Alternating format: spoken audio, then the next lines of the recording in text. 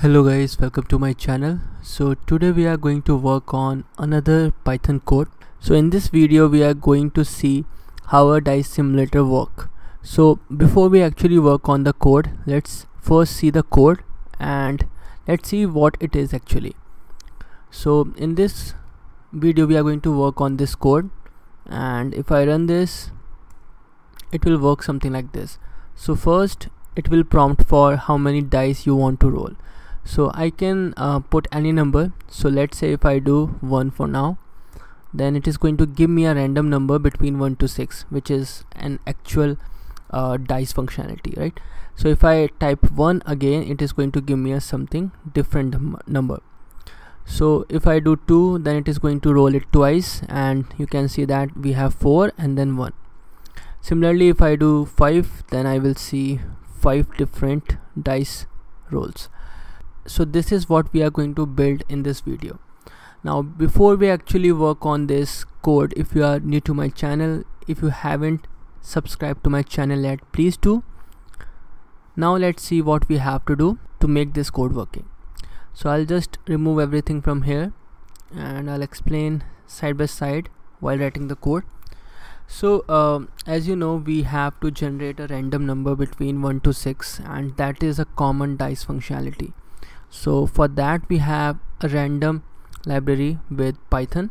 So first we have to import that. Now we have to roll the dice n number of times. N is going to be the input which user will provide, and that is how many rolls we have to do.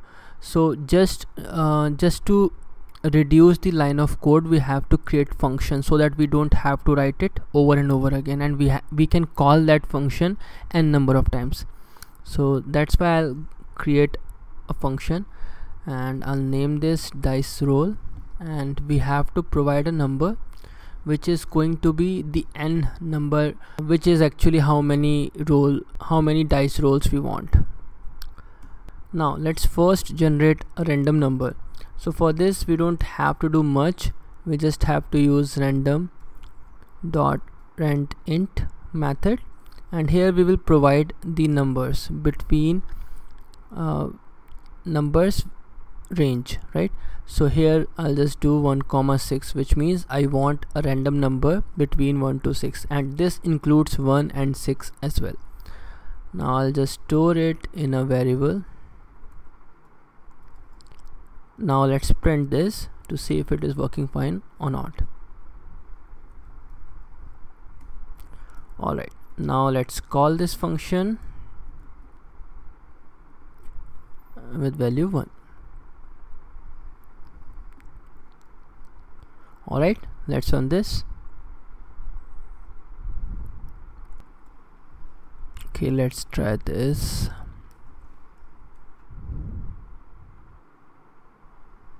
Okay, so it generated a number 1. Let's try again. It generated 3. So as you can see, it is generating a random number whenever we are running this program. Now I want n number of rolls depending on an input, right? So for that I'll just use input. So input, and here I'll just ask how many dice rolls you want, right? And I'll store it into a variable. So let's say input num, and this is going to be here. So this is being used here, but actually we are not using num inside this function yet. Now to do that, so let's say if I have to generate 6 rolls, so I have to iterate over that. So I'll just do for I in range, and here I'll say num, and these will be inside for loop. Now I'll just save this to run this program and to show you like what is going to happen. So if I run this, it is going to prompt me for how many dice rolls you want. For now I'll just say 2. So it printed out 1 and 4. So this is working fine, right? But I want this to be printed in a single line. So this is something which is literally related to formatting. This code is working fine as of now, but just to format this, I'll use list to store the values, and then I'll format this list to print everything in a single line. There are several other ways which we can do, but for me, I thought that this is going to be the simple way for every beginner. So this is what I came up with. Now, instead of printing it here, I'll just store it to the list. Alright, now I need to print this in a formatted way. So for that, I'll just use asterisk list. And let's first talk about what asterisk here is going to do. So if I print list, what's going to happen? Let's first see that. So if I do 2 here, it printed out 3,3, which is okay. And if I run it again with the same amount, you can see that we see different value, because this was a big coincidence. So that is why I ran it again. So we can see 2,1, which is good, right? Now you can see that we have brackets here, and I don't want this here in the output. So that is why we need to format this, and that is where asterisk came into existence. So if I print this now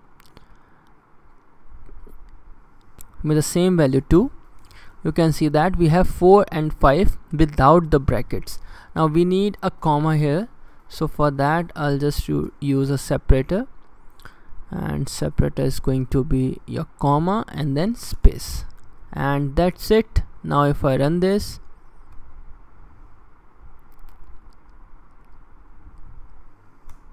you can see 3,5. Now if I run again, if I do 3, then it is giving me 3 values. Now you can see that for each dice roll I have to rerun the code again, right? And let's say if I don't want that, then I'll just use an infinite loop. Everything is going to be inside this infinite loop, and I need a break condition. So this break condition is going to be if input num, and let's say lower, so that we don't have to bother about case sensitivity, exit. So you can use any keyword to exit. If this condition is true, then we just need to break out of the infinite while loop, right? So let's try this. So let's say if I do 1, then it printed out 1, but it again prompted me to provide a number again, right? So if I say 2, then yeah, it's working again, it's working fine. Now if I do exit, so if I, let's say, change the formatting like this, so this is in uppercase as well as in lowercase, right? So now if I just print this out, it is going to exit. So that is why we used lower, because we don't know how user is going to provide exit keyword. So that is why we use this. Now this is the full-fledged functionality that I initially showed in the start of this video, and this is something which is going to be a brief introduction of what you can do in terms of a project when it comes to Dice Simulator. So there are a lot of things which we can do to enhance this. There could be a GUI application where you can click over a button and then it will provide a random number. So that can be achieved as well.